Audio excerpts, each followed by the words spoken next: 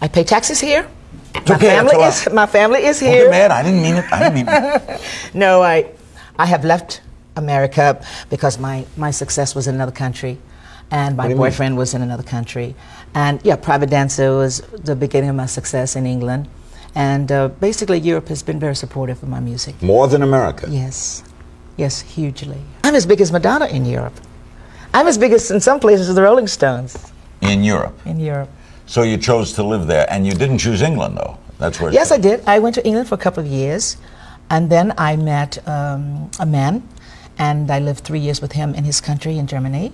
And then I bought a house in the meantime in the south of France, and I started to rebuild that. So I'm in and out of there. That's not a place where I can go often. Where's home? Zurich, Switzerland. Why Zurich? Because my boyfriend was moved there to run the company, and I always wanted to go to Switzerland, and I was very happy.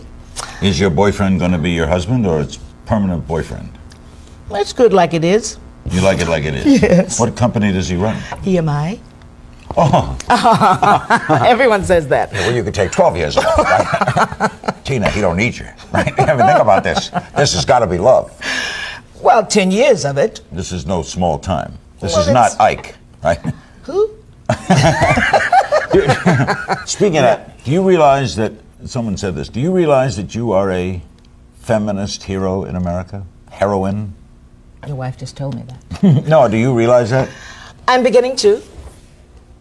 You see, it wasn't something that I planned. I kind of see it as a gift because of the life I lived. It had a meaning.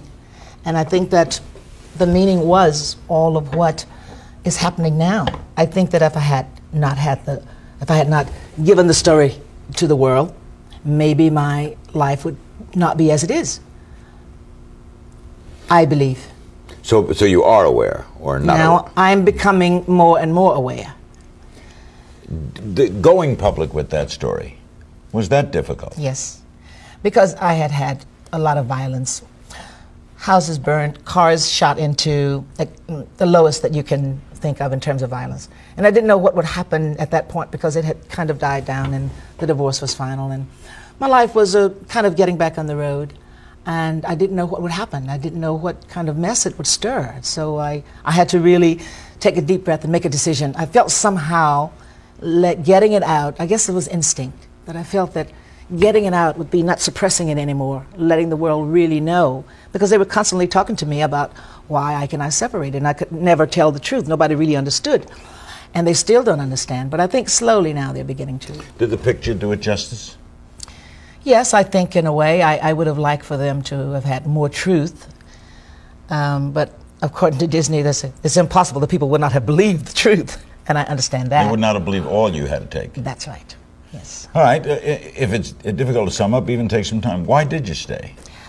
Ike was very good to me when I first started my career. I was in high school and started to sing weekends with him, and we were really close friends. We had a very fun life in some kind of way.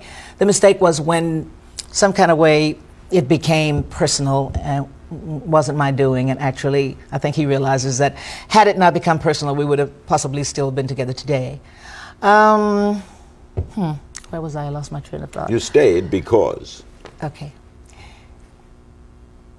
Ike wanted very much to be a star, but he was too shy to really sing the style of what he wanted. And in some kind of way, because I'm very loyal and because he was as good to me as he was, I promised him that I wouldn't leave him like some of the other people that he had written songs for, and then when the song was a hit, they left. This was a basic story that was a story of his life. So you were trapped by a promise? Yes, I cared as well. And that lasted till when? Well, the first 7 years, I realized that I wasn't appreciated. No matter that I was staying because I was paying a debt of being loyal or whatever, it was just, it was getting worse. And I realized that I also wasn't really helping by staying there and going through all that I was going through. So I started to plan. So it actually, 14 years in is when I was very close to making the decision. And so it was actually 16 years that I stayed with him, so it took a good 3 years to make up my mind. Was it an escape? Singer Tina Turner, who soul classics and pop hits like The Best and What's Love Got to Do With It made her a superstar, has died at the age of 83.